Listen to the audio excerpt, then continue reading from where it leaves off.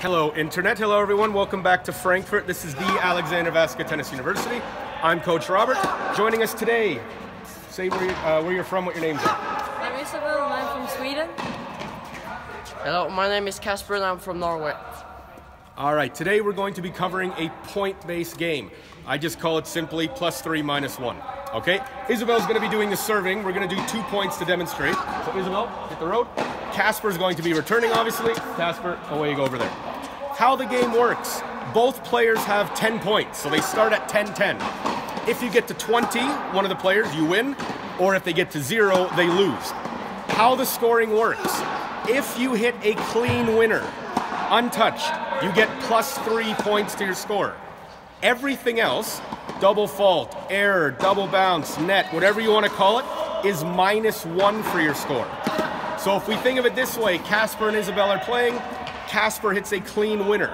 The score would be 13 for Casper, 10 for Isabel.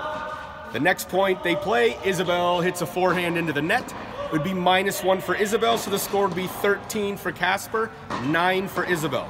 You would play this until someone gets to 20 or 0. All right, we're gonna let them demonstrate a couple points just so you can see it. Hope you like it.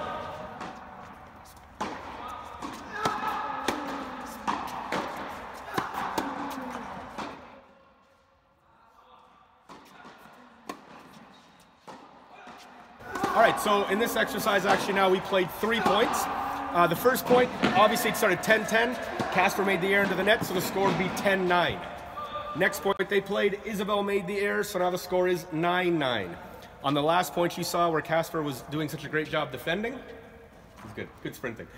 Isabel surprisingly hit a winner. She would get +3, so now the score would be 12-9. I hope you understand the scoring of that. Hope you enjoy it. See you next time.